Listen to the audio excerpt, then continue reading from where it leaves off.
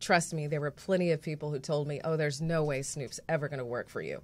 Like, looked me up and down and said, oh, no way. You know, but so how'd you get him? What did you do? Basically, you know, we just realized that we're producers and we can find him too. And we did, and went through his manager, and we hired him. And what did you do? Everyone tries to go through Snoop's manager. I mean, I'm trying to give a little inspiration for those people out there who are like, no way. Well, it's like, yeah, way. Look what they just did. You have to be persistent. You know, I'm a woman, and I'm also a black woman, and I don't think that it like gives me any extra edge.